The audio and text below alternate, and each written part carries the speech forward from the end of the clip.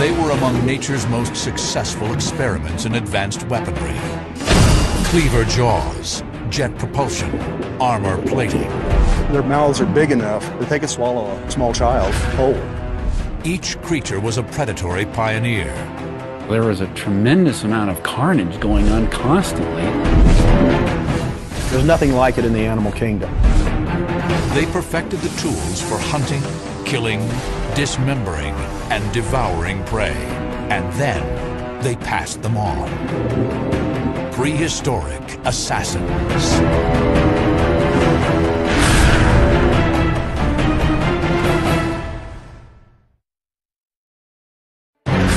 What makes a predator deadly?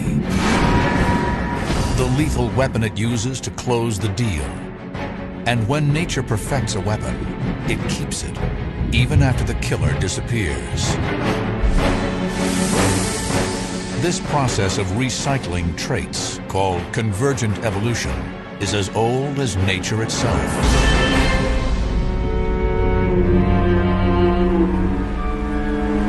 Ever since life exploded in the Precambrian period, the ocean has been a testing ground for predators looking to gain an edge on their prey.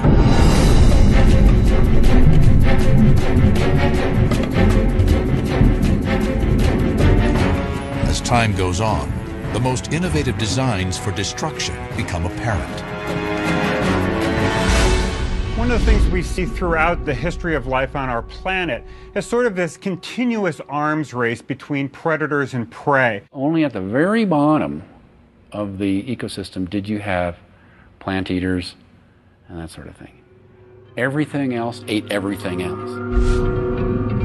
370 million years ago, in the shallow seas of the Devonian period, one marine assassin stood out above all others. Dunkleosteus. His predatory advantage, his lethal weapon, was second to none.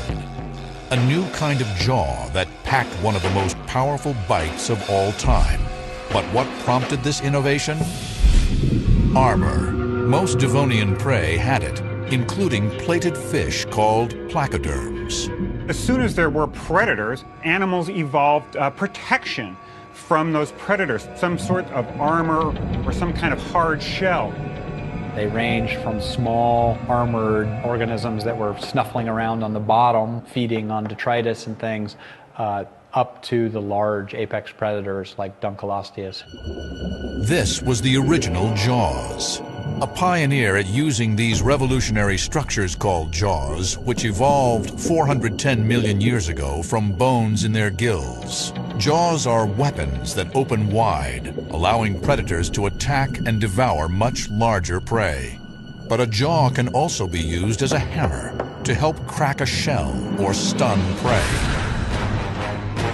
A hammer is a handy tool, but Dunkleosteus had an edge on other jawed placoderms, one that made it among the most deadly predators of all time. So Dunkleosteus represents one of the first times that these predators have developed a means of actually breaking down a larger prey item. Once you can do that, you can start eating anything in your environment. And Dunkleosteus did. One of the largest of the placoderms, it grew to an estimated 20 feet in length and weighed as much as an elephant. Its back half was a mass of sleek, muscular tissue, and its fearsome 4-foot-wide skull was made of bony armor plates. But Dunkleosteus's formidable advantage, its jaw, was enhanced by specialized plates in its mouth. Dunkleosteus had very large tooth plates, dermal armor, but they were arrayed in these meat cleaver-like plates that were arranged in the jaws of Dunkleosteus that were used to crush and bite its prey. Dunkleosteus's tooth plates appear to be primitive teeth, but they are not. They were built for shearing rather than what teeth do, which is chew. True teeth had already evolved in the throats of jawless fish. Powered by throat muscles, they chopped up prey for easy digestion. But Dunkleosteus's tooth plates were powered by its killer jaws, cleaving its prey to bits. Unlike the ripping bite of predators like tyrannosaurs, The force of Dunkleosteus's bite was generated by the shearing action of its cleaver plates, similar to the cutting power of a giant pair of scissors. In some ways, it's almost like its own experiment in how to make a jaw. Armed with this new experiment, Dunkleosteus crunched and chopped its way through the bodies of the smaller armored fish of the Devonian period. It was probably doing some slow cruising around these reefs looking for a shark or a smaller placoderm to feed upon. When it spotted a prey item, it would have then thrust that tail in a couple of rapid tail strokes, darting toward the prey.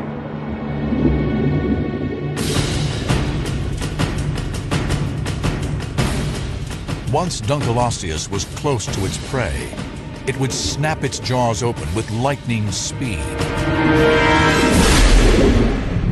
And how fast they opened may have been just as critical to the kill as how fast they shut. But how do scientists figure out the jaw speed of a long-dead predator? With a little help from its 370-million-year-old bone. Mark Westneat and his colleague Phil Anderson studied a group of fossilized Dunkleosteus skulls. They custom fit them with foam rubber muscles and entered their muscle measurements into a computer model. And we realized that Dunkleosteus was able to open its jaws quite fast, something like 1/10 of a second. Dunkleosteus's jaw speed allowed something unexpected to happen. Suction, which pulled its prey towards it. Then, before the prey had time to escape, Dunkleosteus's cleaver jaws would make the kill. Upper and lower were able to slide past one another. And that's when the high bite force would have been activated to bite a piece off of that prey item. One of the characteristics of large predators is often that they'll disable their prey by biting a piece off and then consuming it. Very much like two meat cleavers chopping the prey in half. The structure of Dunkleosteus's jaws made him a master of dismemberment. Anderson and Westneat determined the power of this predator's jaws after they discovered a naturally occurring lever system called a 4-bar linkage that powered its bite. This type of linkage is incorporated in heavy equipment like tractors, and it increased the strength of Dunkleosteus's jaws by 1/3. They actually had a rather robust joint on the back of its skull connecting to the rest of the body. This would have allowed its skull to literally move upwards. And we've hypothesized that as that skull moved upwards, it would have actually forced the lower jaw to move down at the same time. By their calculations, Dunkleosteus's jaws packed a 5,000 Newton bite force. A 5,000 Newton bite force would be like a 1,000-pound boulder sitting on top of a meat cleaver sitting on top of your foot. By comparison, the bite force of a human is as little as a couple hundred newtons. Dunkleosteus's bite force was 3 times that of a great white shark. Dunkleosteus's jaw produced the most powerful known bite force ever. For any fish, living or extinct. Though incredibly successful for millions of years, Dunkleosteus and all the other placoderms disappeared from the Earth 360 million years ago. But the killing tool that Dunkleosteus pioneered, a powerful bladed jaw, has been recycled and can be found again and again in predators throughout time. There are a lot of birds whose bills essentially have razor-sharp edges. There are certain turtles which have sort of the same kind of beak structure. These aspects of dental tool design seem to re-evolve over and over and over again because they're really effective at slicing meat. Megalograptus, The ruthless 6-foot assassin that prowled the Ordovician oceans more than 460 million years ago is the largest arthropod that ever lived, the monstrous ancestor of modern scorpions and spiders. But size was only one of its deadly traits. Megalograptus was a lethal Swiss Army knife, capable of attacking prey any number of ways. Versatility was its weapon.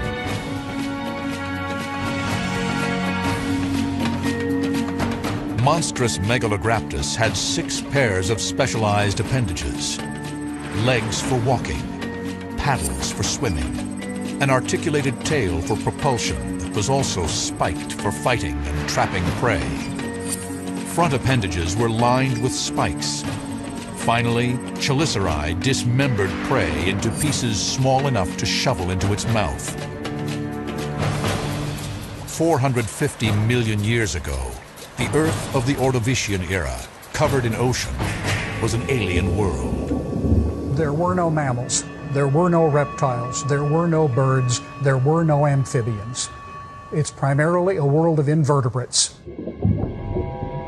This primitive ocean, filled with trilobites and mollusks, was terrorized by versatile, heavily armed predators like Megalograptus. And like a weapons system in battle, Megalograptus would have had all its tools ready for deployment.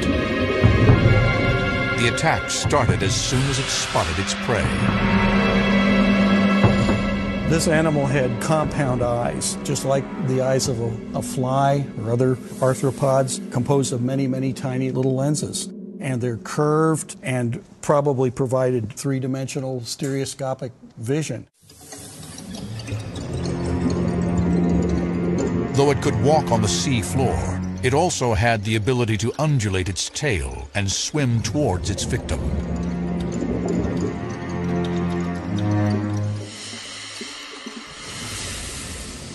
Once in range, it had kill opportunities for devouring its meal. Megalograptus was a mobile trap with appendages that could engulf and imprison its prey.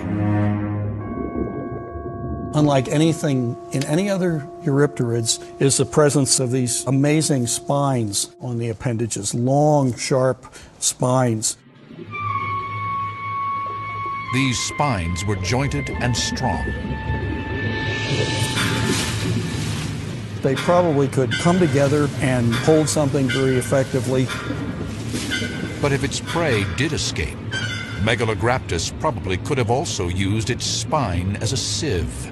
It might have been a very good strategy for a predator to just plow into that mud and kind of rake it through, using the spines as a basket and then picking out the delectable items. Once it grasped its prey, Megalograptus's many arms began shoving the helpless meal towards its mouth.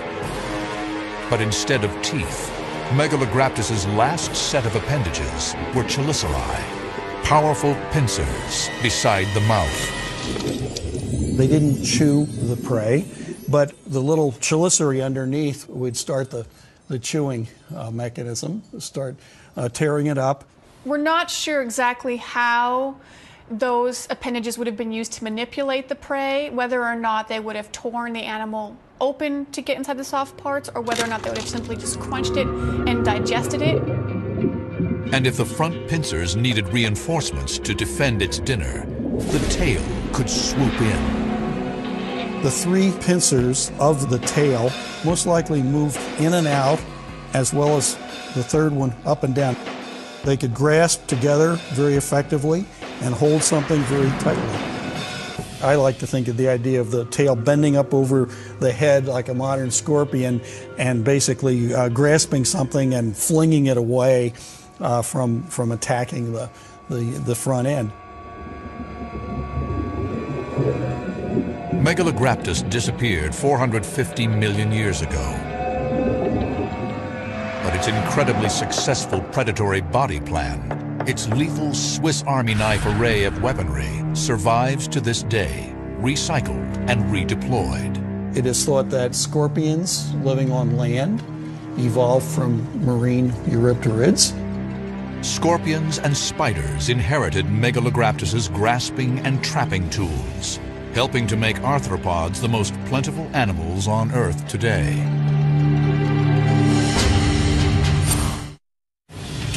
Speed. It can be a killing tool as deadly as sharp teeth and powerful claws.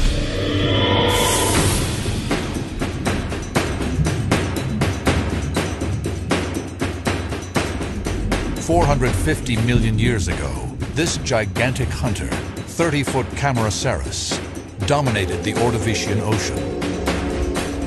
It cruised the waters over what is now North America, Europe, and Asia like a primitive submarine.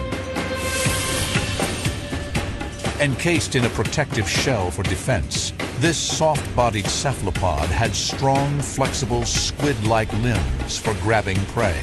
It had a large, complex eye and a sharp, powerful, beak-like mouth. But all of this was powered by some mighty plumbing, a jet propulsion system that allowed it to hunt down anything it wanted. Mighty Camarasaurus's killing tool was this jet propulsion. You can imagine these very large cephalopods swimming quite agilely in the water column as big, huge telephone poles. A swimming telephone pole may be a little hard to imagine. But there is a modern cephalopod that provides insight into how ancient Camarasaurus worked. This is a shell of a pearly nautilus, and it is the only modern cephalopod that has a hard shell. It's coiled, but otherwise it's very similar to our creature, which is basically a long cone. Pointed at one end, open at the other. This part of the cone, which is called a phragma cone, is divided into spaces. The other end, where the animal was, the soft parts, is called the body chamber. The soft tissue looked and functioned much like its cephalopod ancestors. There would have been an animal here with lots of arms hanging out, prominent eyes probably, and a jaw mechanism, a big jaw mechanism. But how exactly do cephalopods like Camarasaurus use jet propulsion to hunt down prey? There is a structure that comes out here that's a hollow tube, and the animal takes in water on either side of the body and squirts the water out this thing which is called a hyponome. So this creature, if it were swimming, would squirt, squirt, squirt. They have a specific organ known as a siphuncle, which is used to control gases in their chambers of their shell that allows them to control their buoyancy, allows them to rise in the water column as well as to sink in the water column. Camarasaurus's accelerating jets helped satisfy its big appetite by making it faster than its prey. Our creature was the biggest guy on the block. This is a tiny specimen, and you can see how long it is. They were so big, they could mess with everybody else if they saw fit. To fill that big body up, one of its favorite meals was another super predator, Megalograptus.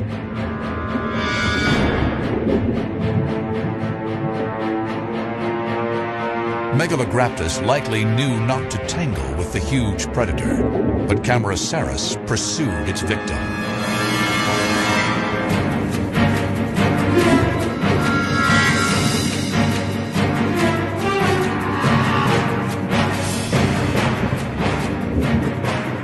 With its prey near, Camarasaurus would deploy its many tentacles. When the animal is looking for food, it stretches out the tentacles as though it's trying to feel all parts of the environment. Eventually, one or more of the tentacles will touch the prey, at which point it quickly will surge forward and engulf the prey. Megalograptus did not give up easily. But it would have been no match for Camarasaurus's crushing beak. The beak of Camarasaurus is similar to an upside-down parrot's beak.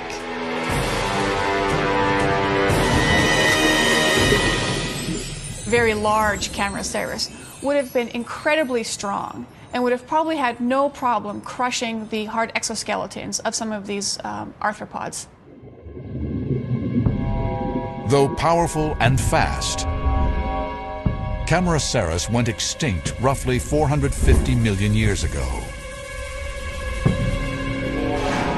But some cephalopods must have survived, because today's squid and octopus all descend from a common half-billion-year-old ancestor. And not surprisingly, these modern predators possess the same jet propulsion that made Camarasaurus such a terror. The Jurassic era produced such an abundance of lethal predators that the oceans were a virtual stew of assassins, from sharks and rays to early crocodiles. Joining this deadly crew was a massive Liopleurodon, which patrolled the Jurassic seas 160 million years ago over what is now Europe and Russia. A killing machine, this maneuverable short-necked plesiosaur was armed with 7-foot jaws lined with teeth as long as those of a T-Rex. But it was Liopleurodon's surprising mobility, drawn from its 4 muscular paddles, that made it such a deadly assassin. It had 2 distinct modes, cruising and turbo burst killing speed. Both helped it cut through the water and close in on its prey. And at 30 feet and 3 tons, it didn't take no for an answer. It was the biggest and the baddest of the large predators in the Jurassic seaways. There's nothing that Liopleurodon, as an adult, has to worry about. So Liopleurodon is going to rule the Jurassic seas in its time. The real unique thing about Liopleurodon is it flies with 4 wings under the water. There's no other known predator that's ever done that. But just how did Liopleurodon fly using its 4 paddles? One of the problems of working with fossils is the animals are dead, so they're just a ghost without everything else that goes with them. In his lab at Vassar College in upstate New York. Hello there, welcome to the Biorobotics Lab at Vassar College. Come on in. John Long breathes life back into Liopleurodon with the help of plastic, circuits, and batteries. With a robot, we can put meat and bones and brain back onto the ghost. I'll grab the flippers, if you guys will just pull her out. John dubbed his super predator robot Madeline. All right. Roughly the size of a baby Liopleurodon. Madeline was equipped with 4 flippers. She was turned loose in the swimming pool to answer the question of just how Liopleurodon pursued its prey. If you look at otters, or you look at sea lions, or you look at turtles, all these critters have gone back in the water. They tend to, when they're cruising around, just use one set of flippers. The size and structure of Liopleurodon's flippers indicate that they were all being used for propulsion. But this is not the case. What we found really surprised us with Robot Madeline. You're not swimming any faster once you get up to speed than you are with 2 flippers. So it looks like 4 flippers were key for maneuverability and acceleration, and not swimming fast. Behaviors that come into play when Liopleurodon hunts and kills. And with relatively limited variety among the many creatures that inhabited the Jurassic oceans, Liopleurodon would have likely been forced to make a meal of similar plesiosaurs. It could not afford to be picky, nor could it expend more energy than it could get from its kill. No creature can. Energy matters in biology, right? So that's part of the logic behind saying, you know what, Liopleurodon, if they were smart, weren't cruising around with 4 flippers. They were just using 2. So it's incredibly expensive to move through water. Liopleurodon's eyes faced forward like most hunters, so that it could track prey. And once it got close, Liopleurodon was ready to kick all 4 flippers into gear. If you have 4 flippers, that means likely you're going to be good at hitting the turbo button and getting a quick burst of acceleration.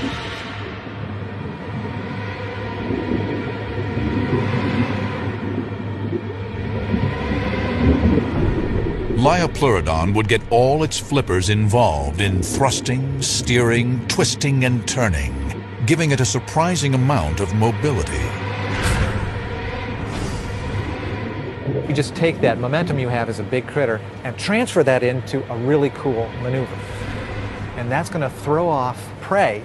They don't expect something large and relatively slow moving to be maneuverable at the last minute. In the struggle, Liopleurodon would add another brutal advantage: massive jaws crammed with teeth. The teeth are very large. They're 3 or 4 inches long. The root of the tooth is actually much longer, almost 3 times the length of the crown. So not only are the teeth large, but they have giant roots that hold the teeth into the skull very tightly. It's not repeatedly biting something, it's just holding on to something and working those teeth into the body. Now once Liopleurodon has killed something, it has to break that carcass up, and it probably did that the same way a crocodile would, by twisting around, biting off big chunks, and then swallowing the chunks whole.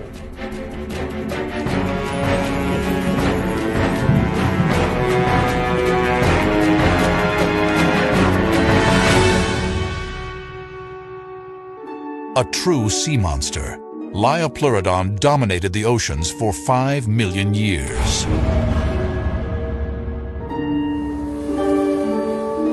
Although there are no vicious predators quite like Liopleurodon swimming today's seas, there is an unlikely parallel out there right now.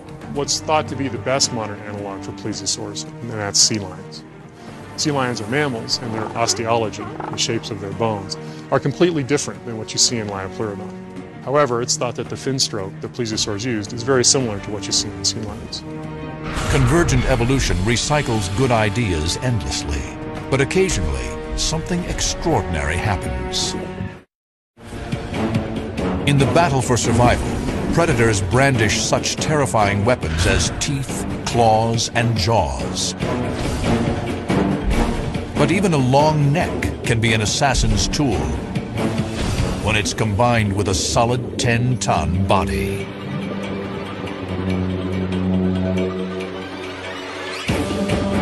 Elasmosaurus was 45 feet long from tip to tail, and lethal despite its small head and jaws. That's because it used its neck to attack out of nowhere.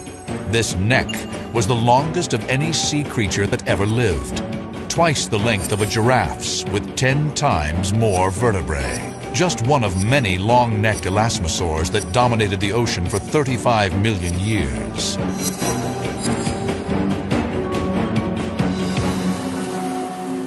During the late Cretaceous period, from 100 to 65 million years ago, 85% of the planet's surface was underwater. Monsters ruled what little land remained.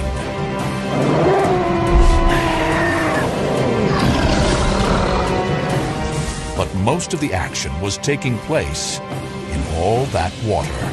The Western Interior Seaway, a shallow ocean that covered the middle of North America, was a violent one. The Western Interior Seaway was truly the most dangerous seaway that ever existed. There was a tremendous amount of carnage going on constantly. In the midst of this carnage, one creature stood out for its killing style. This is Elasmosaurus platyurus. It's the first elasmosaur ever found, collected in Kansas in 1867 and 1868. It's also one of the largest of the elasmosaurs that are known today. They were one of the longest, probably the heaviest creatures swimming in the seas of the Cretaceous. There's nothing like it in the animal kingdom. Even, when we're talking about the long-necked dinosaurs that inhabited the Earth about the same time, they only have about a dozen or more vertebrae in their neck. And compared to this guy with 72, there's really no comparison between what Mother Nature was doing here. But just what was Mother Nature up to?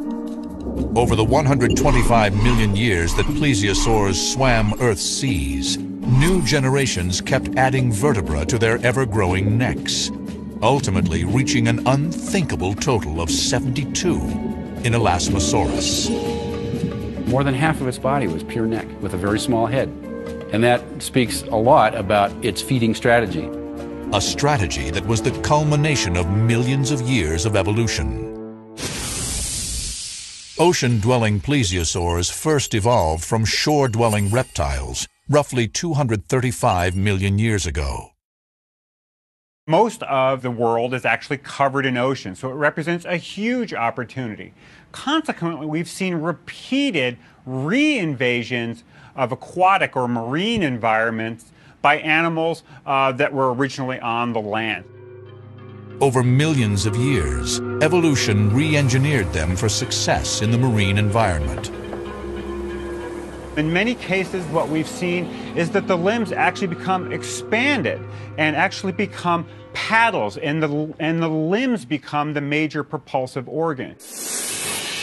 A deliberate swimmer, Elasmosaurus propelled itself with 4 huge paddles, adaptations of its 4 legs.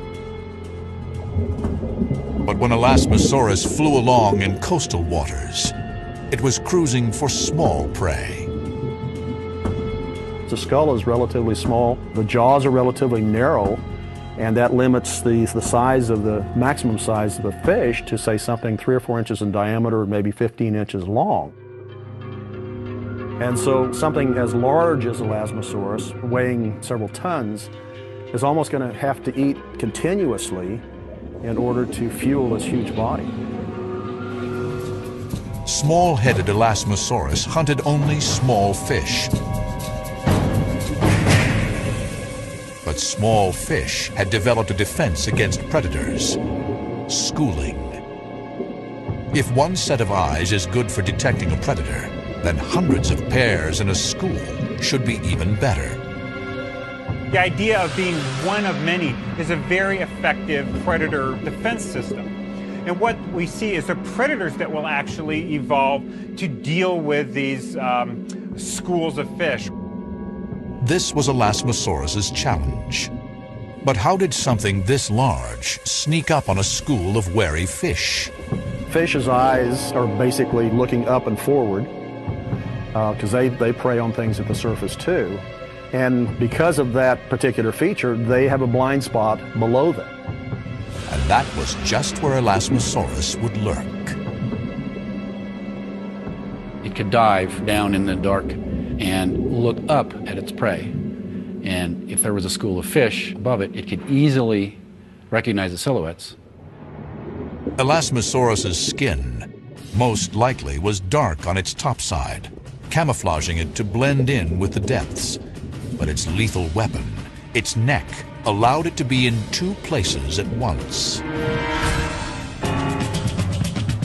The advantage of the long neck is that the body is 15 foot below where the head is and would be basically invisible. The last 3 or 4 feet of the neck enabled the head to be moved back and forth in a way to grab the fish once they got close. Elasmosaurus would rise out of the gloom like a lever, popping its head into the school to pick off a few unsuspecting fish. Their teeth are interlocking. It's kind of a fish basket, so they grab a fish and swallow it immediately. There wouldn't be any chewing, there wouldn't be any tearing of flesh or tearing things apart. The whole fish would travel down its long neck and into a gizzard, a pouch containing stones the reptile had swallowed. That enabled them to grind up their food relatively quickly and probably helped in digesting pretty rapidly and, again, fueling this big body to swim through the oceans. For millions of years, plesiosaurs' long necks made them virtually invisible and invincible killers. Only the global extinction event 65 million years ago, likely triggered by a massive asteroid impact, could finally end their stealthy ways. Elasmosaurus is the exception that proves the rule of convergent evolution, of nature recycling effective weapons. Today, there's nothing on land or in the oceans with a body plan like that of Elasmosaurus. Even plant-eating giraffes have only 7 vertebrae in their necks, the same as humans and most other mammals. Swans' necks have the most vertebrae, topping out at 25, enabling them to reach places shorter-necked ducks can't. What do you do if you're a prehistoric assassin with a mouth as big as your stomach? If you're Ziphachtynus, you stuff yourself until you burst. Literally. This monster's gaping mouth was its deadliest tool and its fatal flaw. Though it grew to be the biggest fish of its day, reaching lengths of 20 feet, Ziphachtynus was built for speed. With wing-like pectoral fins, a wide blade of a tail, and a narrow back end. It also had a big mouth full of sharp, oversized teeth. It hunted the North American seaways for 35 million years. Success by any standard. But it was most notable for its outsized appetite to fill up that big mouth. Ziphachtynus ate the biggest fish it could possibly ingest, and it ate them whole. A swift and efficient predatory adaptation. Over time, it got larger and larger and larger because it was very successful at what it was doing. But success clearly came at a price. There are at least 15 or 16 specimens now of large Ziphachtynus that died within a few hours, at most a day, of consuming a large fish. The mystery to this guy is the fact that so many of them die with a full stomach.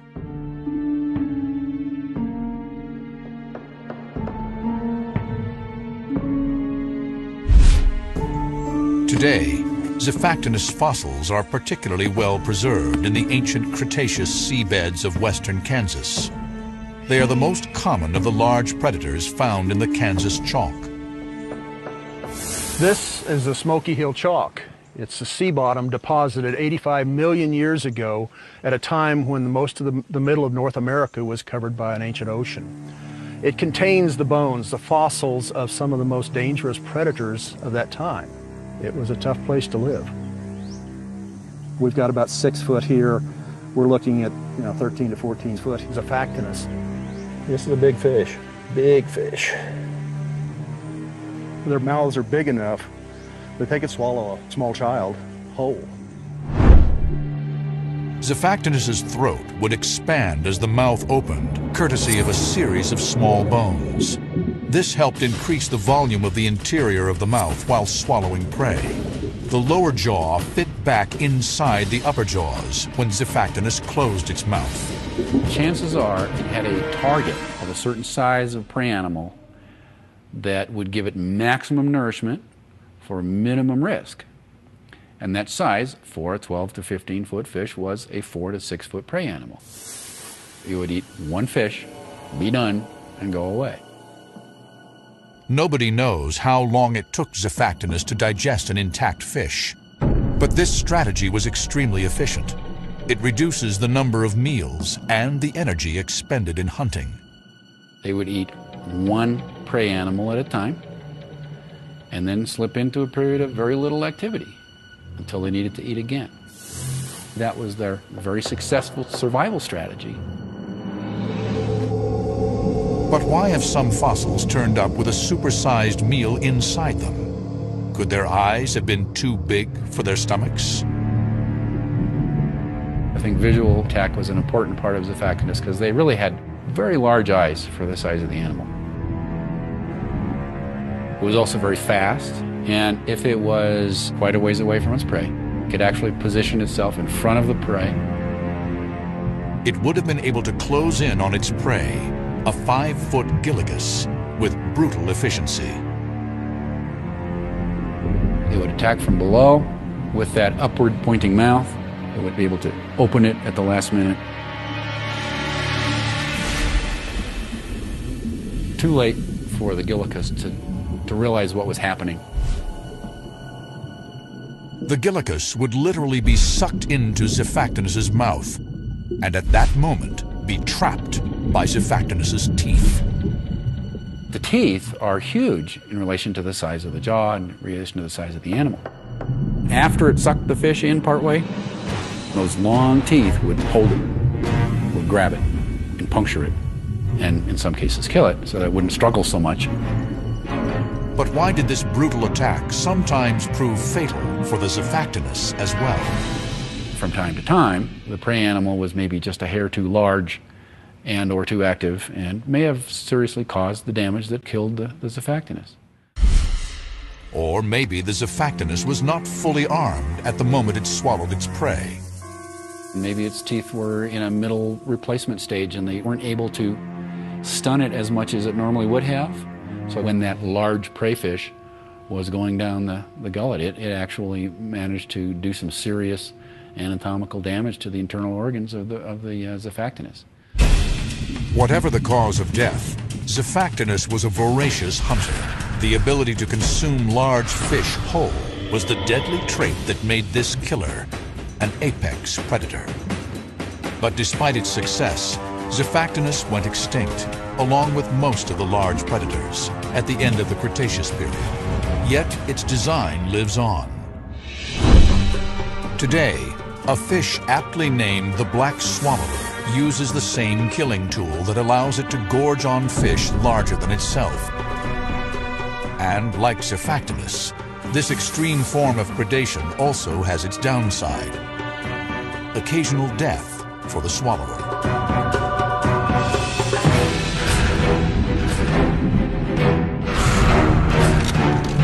Super predators sit at the top of the food chain because of their specialized weaponry, honed by eons of evolution.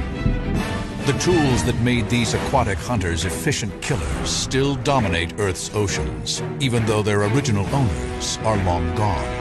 Recycled, these tools have simply been installed in later predatory models. Because nature wastes none of the weapons of its very best assassins.